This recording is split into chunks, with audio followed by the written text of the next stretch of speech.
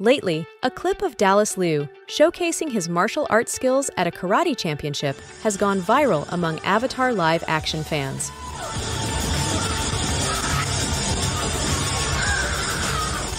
It's known that Dallas has been practicing martial arts since the age of 5, inspired by animated shows.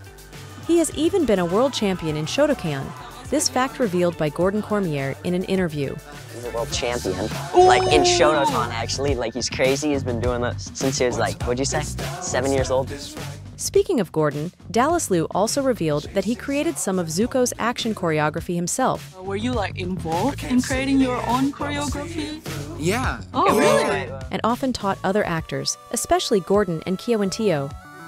I certainly tried with the kids. Oh. Yeah, with Gordon and Kiawentiio. However, Gordon was the quickest to absorb his teachings. I mean, Gordon picked up on it like really quickly, and they had him like in the gym training all the time. He's such a best big bro for the other cast. That's why, in an interview with Variety, Dallas expressed his excitement about participating in Avatar: The Last Airbender. He sees this project as an opportunity to merge both of his passions.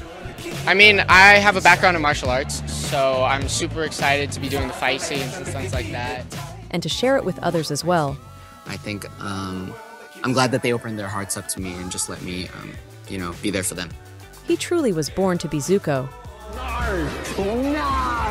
I said roar!